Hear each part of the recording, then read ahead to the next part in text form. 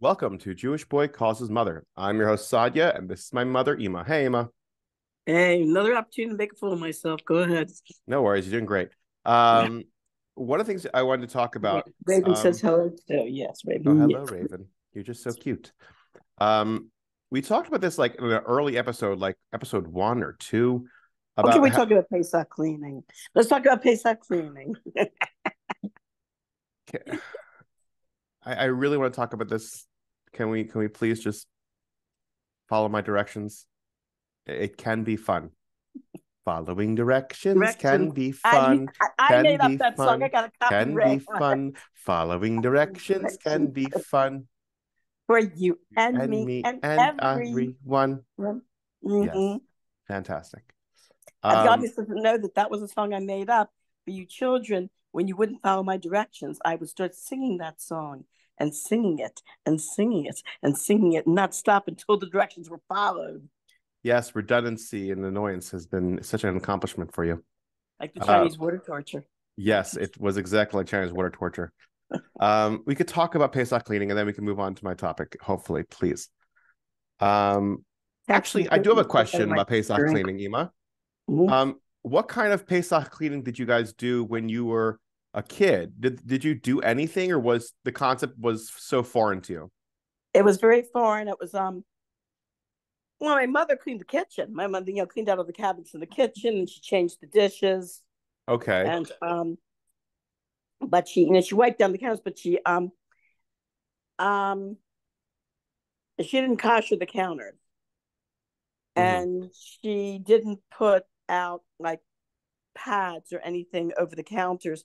She just wiped them down very well. Just cleaned them very well. She cleaned the kitchen very well for Pesach. I remember, and I remember as a kid the morning where you have to finish eating chametz by 10 or 11 o'clock.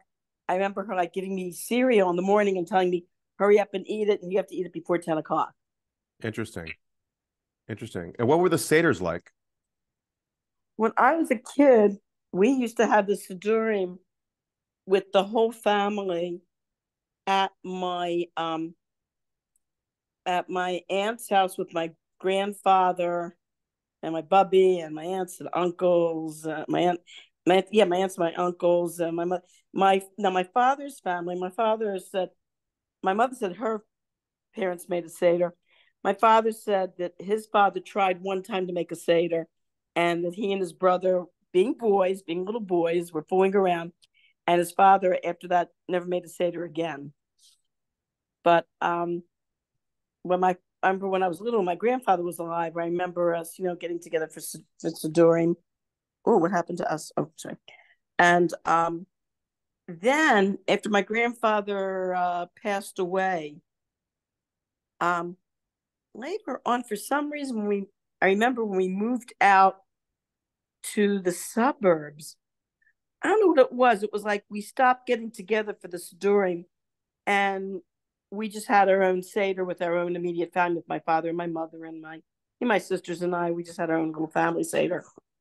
Yeah, I think I remember us having this conversation previously. I was just Yeah, curious about it. that's right. Yeah, we had Yeah, it. we talked I yeah, I mean, because I'm thinking more of like, I guess when you started learning about the Orthodox version of how to do things, what was your initial reaction, and where'd you take it from there? That I had to clean my drawers, I had to clean my room.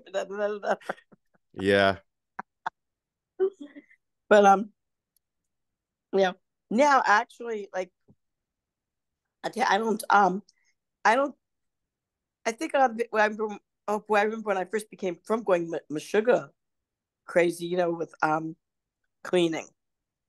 And I remember my first Pesach in Crown Heights. My roommate and I, well, we had a basement apartment, and so the night to the night of Badikas, the day before Badikas Chametz, we were cleaning our apartment, cleaning everything up and down, and we had a problem in our apartment with. Oh, that's right. That Pesach, she was going back to her family in Ohio, and I was going to spend Pesach in the dormitory at Machon Chana. And so, but we still cleaned the apartment, did B'dikas Chametz in the apartment. So we had a roach problem, and we didn't know where they were coming from.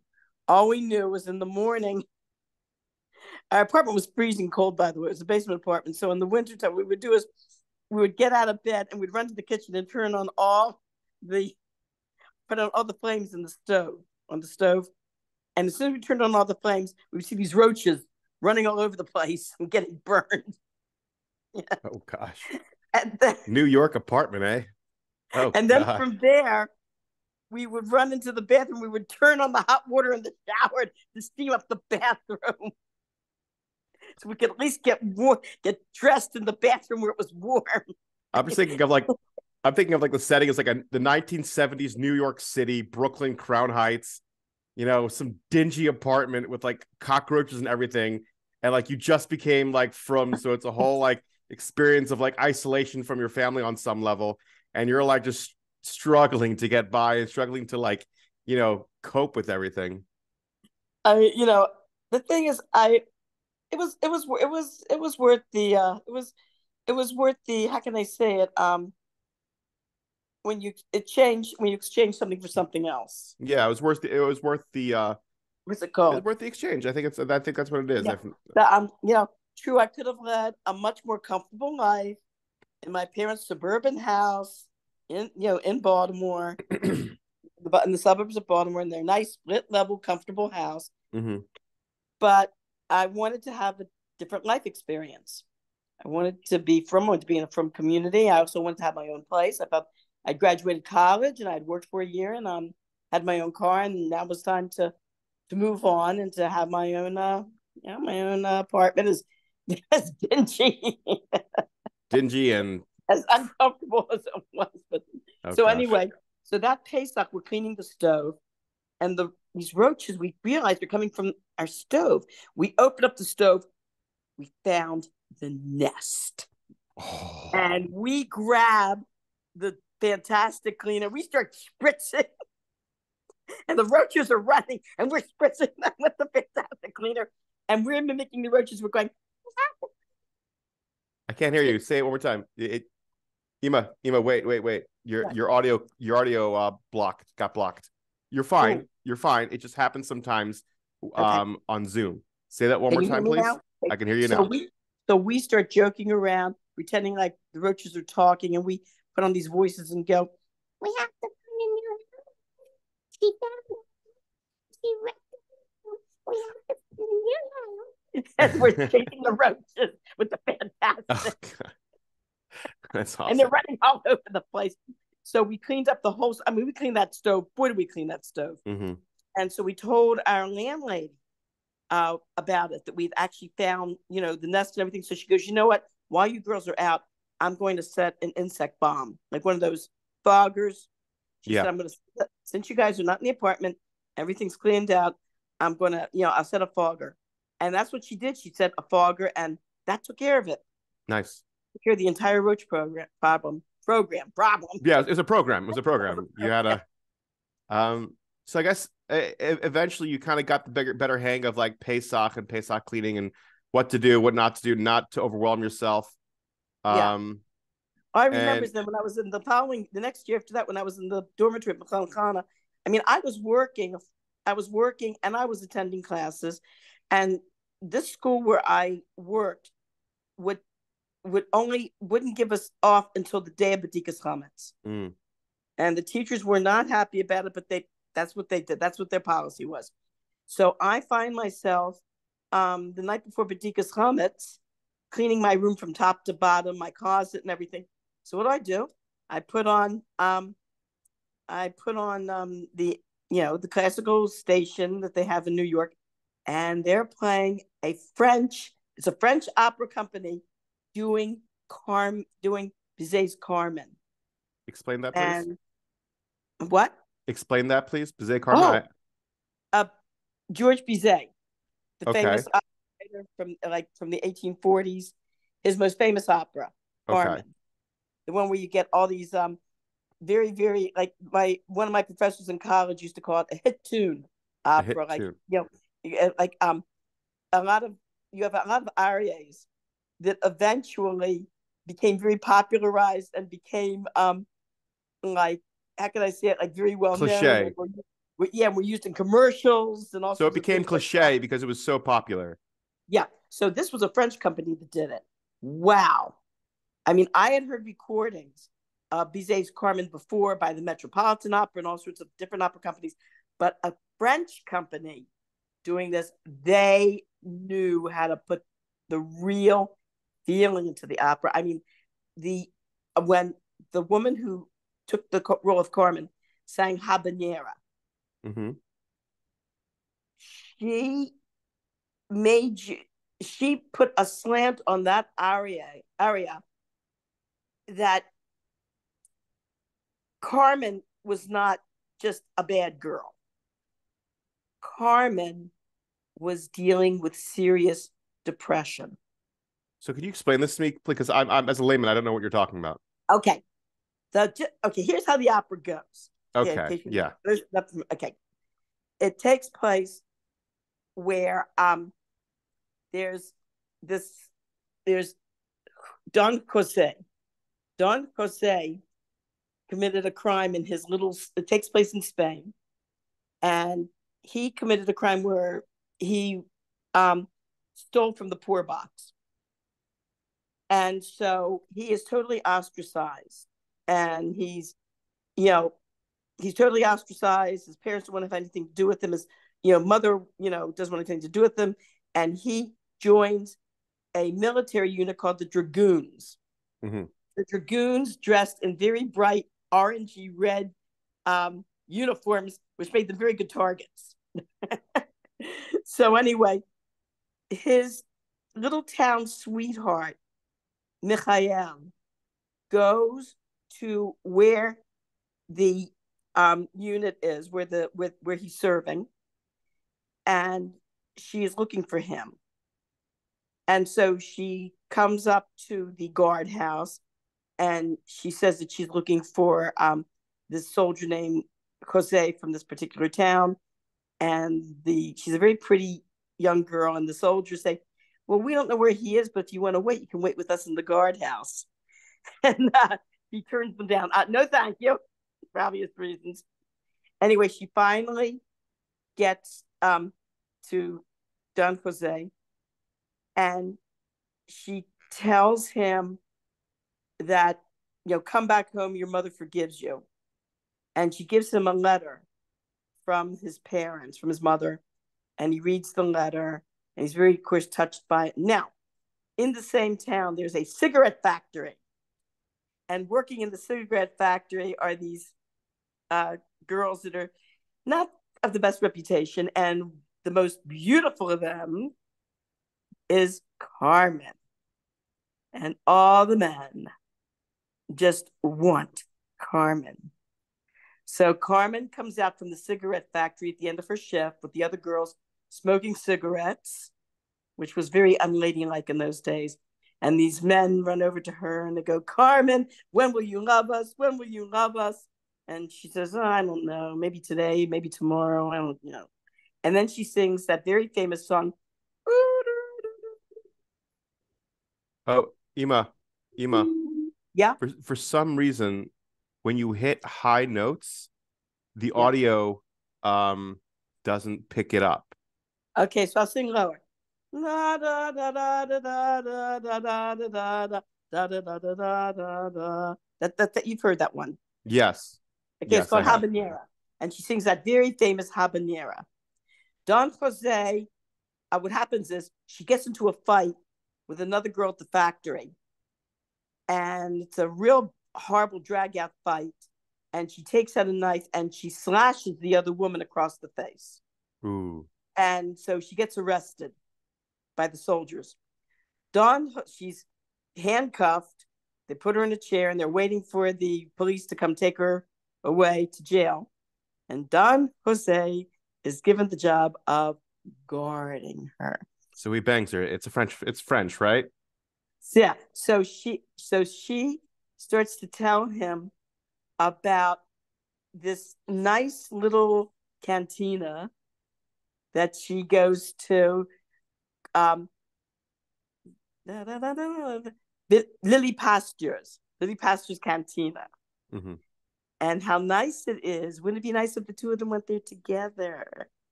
And that goes la da da da da da da da da da la la la la la la la la la la la la la. So anyway, she convinces him to let her go. Mm. He has to go. By the way, Carmen's a gypsy. Oh, okay. So that's why they're supposed to in France, similar to the Notre Dame story, the Hunchback of Notre Dame.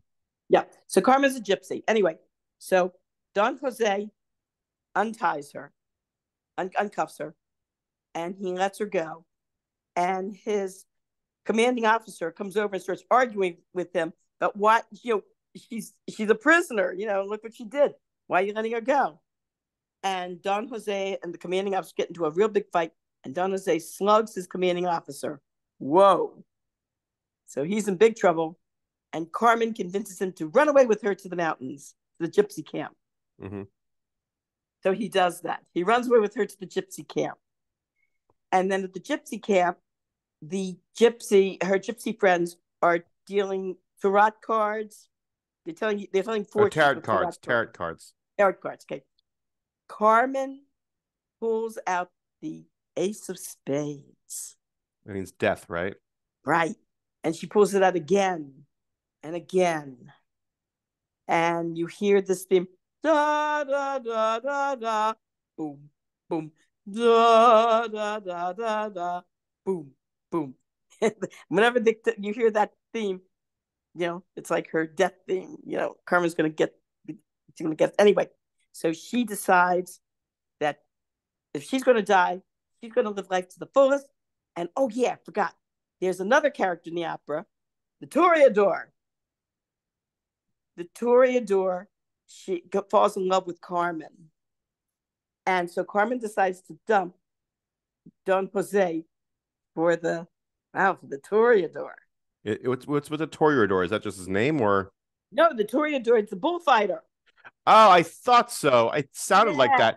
But wait, so is this the Toreador theme where they fall in love? He comes out with his entourage and all this glory and just it's called the traje de luces. It means the suit of light.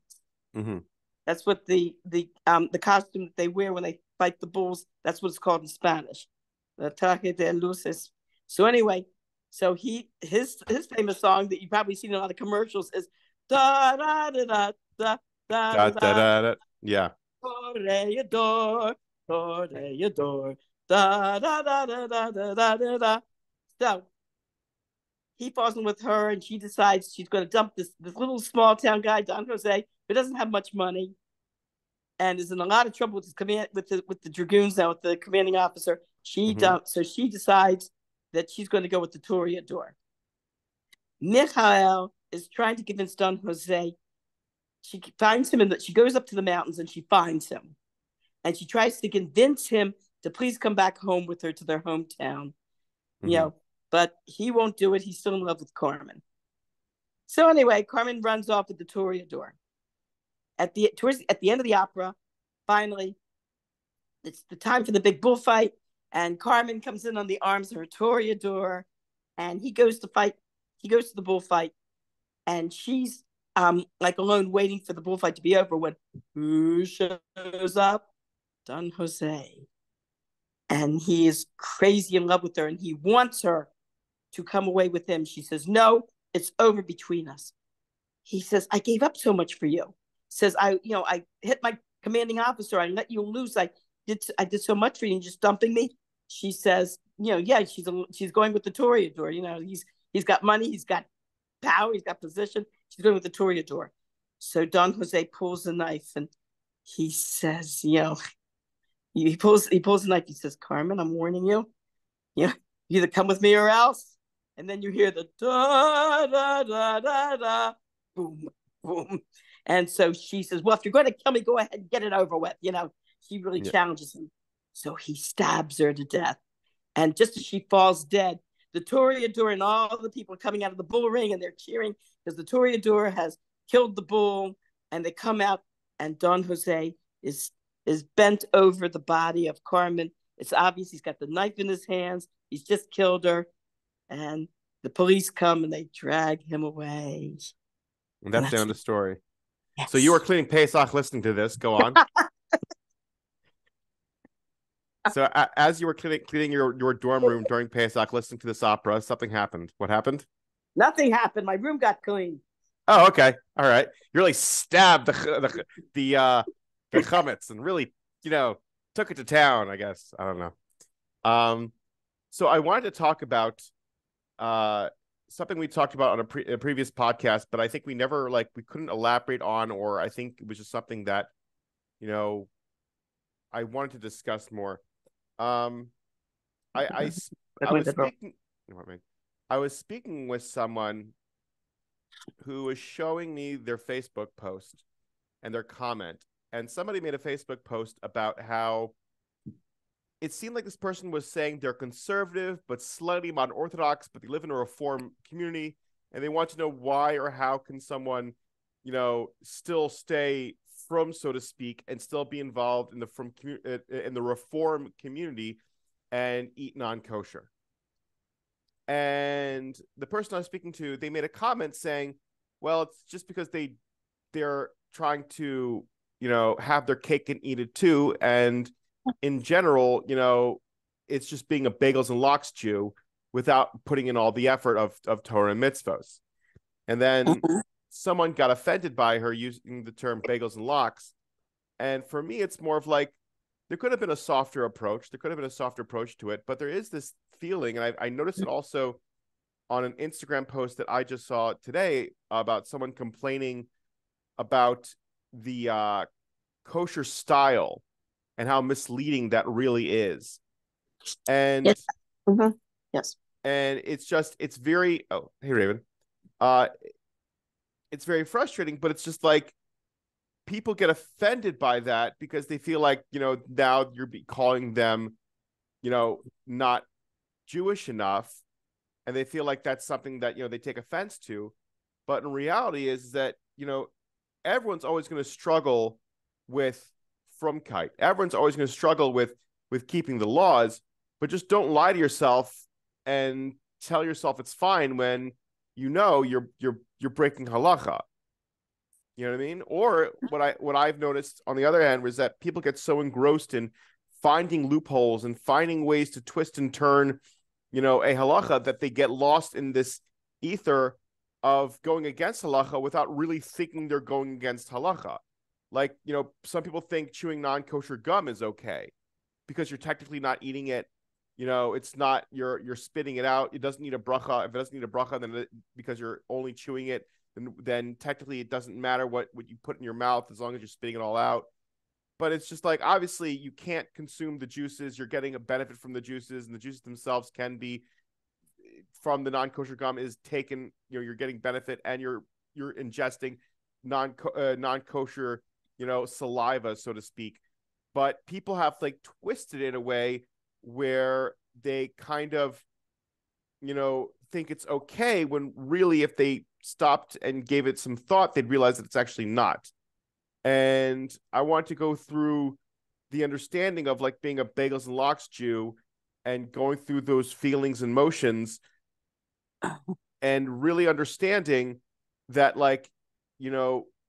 what is Jewish identity? Well, as you know, in Chabad, what we call a non-religious Jew, we call them a customer. Yes, yes. Okay, we feel this. Having been there, done that. My problem, I remember, I had a very strong Jewish identity. The fact that, first of all, the fact that a person has if a Jewish person has a strong Jewish identity, that speaks volumes. That's terrific. And I think they should take it if they take it from there and start going to shiurim, particularly, shiurim that are sponsored. They have a lot of outreach groups now, not just Chabad. A lot of outreach groups are out there, and start studying the laws of kashrus, laws of Shabbos, and this and that, and going from families on Shabbos, being exposed to that experience. I think eventually these people we'll start taking on more halacha.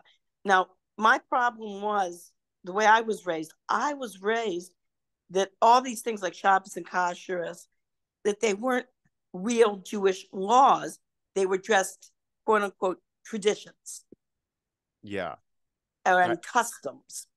I didn't realize the severity of what they really were until I started to actually learn. I started to go to shiurim and actually learn about these things. And to my shock, found out this is real Jewish law. I said, my goodness, had I known that this was real Jewish law, I would have kept Shabbos and Kashrus a long time ago. Yeah, and a lot of people have that erroneous, opinion, but it's not, it's not their fault. It's not that they're actually, it's not really their fault. For a lot of these people, they weren't raised with a good Jewish education. And also, and then this business about quote unquote kosher style. There are many states now where they cannot use that term anymore. Interesting. There are many states where if they can say Jewish style or Jewish European style or something like that, but they cannot say kosher style anymore. One of the problems I had, and I became pro, was that you had some of these restaurants, like Suburban House. Anyone from Baltimore will remember Suburban House. And they tried to pass themselves off as being, like you said, kosher style. And they even had Shiva platters. And when I became frum and I tried to explain to my family, hey, this really isn't kosher, they thought that I was Meshuggah frum. Yeah, I mean, I had this conversation with Ruthie, and she literally had that like exact thought process of like, because it's this whole thing of, anyone that observes less than you is totally fry. Anybody who observes more than you is totally crazy. It's that feeling like you're like it's similar to with driving on the highway. Anyone going faster than you is a maniac. Anyone slower than you is a moron. It's that feeling and vibe like, oh, like I'm center, I'm in the middle. Everyone else is just haven't found themselves yet. I think that's what it is. But this person that they said that about living in the community and reconciling it sounds to me this person really has an inner desire to want to learn and to want to be involved in Judaism, and that's really terrific. That's a one. This person doesn't want to run away from Judaism. This person identifies with being Jewish, is proud of being Jewish, and sounds to me like they really want to be more involved, but maybe don't know where to go or where to start. I think you're right. And I think what happens a lot of times is, and I'm seeing it more and more now after October 7th, whereas that Jewish identity is now having to be challenged again of trying to figure out, well, what is Jewish identity? And from what I've noticed, I think the reform and conservative movement they're having, and I think I said this before, is that they're having this conflict because they've been so Zionist for such a long time. And now the trendy thing to do is being anti-Zionist. And unfortunately, in the reform and conservative circles, like it's in their mantra, so to speak, of that, like they have to stick with the times and bend halacha with the times instead of the opposite. Well, I was. I'm going to go ahead. I'm sorry. Yeah, and what's been happening is that like they've been having this conflict of, do we still stay Zionist or do we become an anti-Zionist? And that's really the make it or break it, because our whole religion, our whole culture, everything revolves around Israel. The last thing we say at a Pesach Seder is, Shana Haba Yerushalayim, next year in Jerusalem. And that's something that we have to bear in mind. And I think it's something that is important. But it's up to them and what they plan on doing. And I think a lot of them are doing the right thing, where they're just sticking with their guns and saying, no, we are going to support Israel. We're going to support the Jewish state. But you were going to say something? Well, I was at a talk that was given by a Lubavitcher Shliach, and one of the people at the Q&A, asked about he asked like why I think the question was why as an Orthodox Jew he was so against the conservative and reform movement. Of course, the person that this was a Q&A for a crowd that was mixed of religious, non-religious, but and he said he's not against the conservative and reform movement. He says, but what he objects to is they present themselves as the totality of Judaism, and that's what throws people off. He says if they were to present themselves as, well, we're on a ladder, okay? If you want to have a Jewish association, but you don't want to keep Shabbos or Kashrus, we're here for you. But there are other options. But if you want if you choose this option, we're here for you. Or the conservative movement too. Like conservative is interesting. Conservative, you have people keeping kosher, not keeping kosher. Like the conservative, you have reform of people, who are not keeping kosher or anything, or Shabbos. And then you have your kosher Orthodox keeping kosher and Shabbos. And then you have like the conservative, like people kind of, the people that don't feel they fit in either slot. But he had a point there, that that's what he objects to, that they are presenting themselves as the totality of Judaism, and when you try to talk to a lot of people, like when I've been on, whenever I've passed out Shabbos candles or Jewish information, and I run into people who refuse the Shabbos. No, I don't like Shabbos candles. I'm Reform. And I try to explain to them, look, Judaism is Judaism. Lighting Shabbos candles is a mitzvah of a Jewish woman.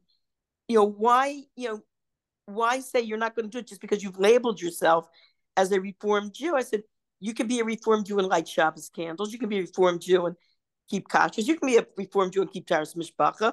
If going to a Reformed temple is the type of temple you want to go to, a type of that's your business, that's your right as an American, it's your religious expression. But don't shut yourself off from Judaism by saying, oh well, I'm Reform, I don't do that.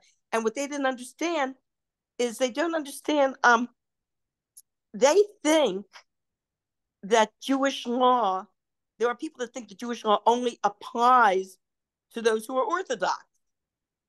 That if you're Reformed or conservative, Jewish law doesn't apply to you. And of course, that's not true. Jewish law applies to everybody. And that's where the conflict begins, where it's like people feel like they don't want to be told what to do. They feel like there's this whole, corrupt conflict with the rabbis. They think it's a whole, fraudulent system, and it goes down this whole rabbit hole of what really defines Yiddishkeit. And I think what's happening is that, Moshe emes v'sarasa emes. So the truth will always be there. And I think every time a sheker that comes by, it just slowly chips away and you eventually come back to emes. Like, if I'm not mistaken, I think the reform movement came first, and the reform movement was a reflection of the Enlightenment movement in Europe, correct? Yes. The Haskalah movement. The reform movement was the Haskalah movement at the time. Right. And the Haskalah movement back in the day were real POSs, where like they would get Jews thrown into jail. They can get Jews killed because they're trying to be like the Goyim, and they do whatever they could. And now, and like I remember when you telling me that like Reform Judaism, they refused to wear yarmulkes in the 50s and 60s, and now Reform Jews wear yarmulkes. Now Reform Jews talk about the Shabbos and whatnot, and there's a lot of change. And what happens is that like the Reform movement of today versus the Haskalah movement of the 1700s, it's almost polar opposites. Right. So it's just like all this sheker that comes out, like I'm not scared for it, because I know it's just gonna be like emes is gonna beat it down, and it's just gonna be the emes that's gonna be revealed, and that's it. Well, there were many years ago in Baltimore that I had big bags of Shabbos candles that I was passing out. And Baltimore Hebrew had just opened up their school. And so I thought, I'm going to go in there and talk to the principal and offer her the Shabbos candles. And she says to me, I'm so happy you came here. She says, we're just starting our unit on the Shabbat. and this is perfect. She goes, how many candles can you give me? I said, how many do you need? She goes, she needs 24. I said, great, I'll get them for you. And I brought her a big bag of 24 Shabbos candles with the the calendars, the brochures, everything. And she thanked me so much. She said, this is great. They're going to pass them out to the class. This would be perfect for their unit on Shabbos. Yeah, and I forgot. I call it right. Shabbat. Yeah, they call it Shabbat. They give it more of a Sephardi tinge to it. And I think that's what I find so fascinating and so positive is that, you know, Jewish identity is just going strong. You know, there's a lot of people that they're like putting on tefillin and wearing yarmulke and tzitzis is just the norm now. You know, whatever you hold is whatever you hold, but you put on tefillin, you wear yarmulke, you wear tzitzis. Yeah, you were talking to me before. You mentioned before about some of the, some of the sad things that go on, from Jews that should not go on. And there was this friend of mine who was a Gioris, and she said that when she comes across things like this, like we all do, rabbis that don't conduct themselves as rabbis should, from people who you think from person, that person, should have done better or could have behaved better. Yeah. And she says she reminds herself of a saying, don't judge the religion by the people who follow it. Judge the religion for itself. Well, and she said that keeps her faith going, as a converted Jew, as someone who's a Gioris. She said that keeps her like steady. Yeah, and I think that's what also happens when it comes to Judaism, where I know this happens more in New York City and maybe in some parts of Baltimore, where it's like there's a lot of judgment, a lot of invasive attitudes that come about. A lot of people would have this fear of getting a shidduch because they wore jeans, and it sounds silly, but it's like there's a major judgment from community that they have to really calm down on. And I think that's where, like, in my opinion, Chabad kind of helps shift gears, or at least helps, tame these judgments, because, nowadays saying that you're Chabad doesn't necessarily mean that you're Haredi or anything like that. It just means you go to a Chabad house. But, that being said, it just means that everybody feels comfortable at Chabad, that you could have the most religious person and the most non-religious person be there in the same minyan, because it's like, it's Chabad. So it's more of like, they accept everybody. It's okay.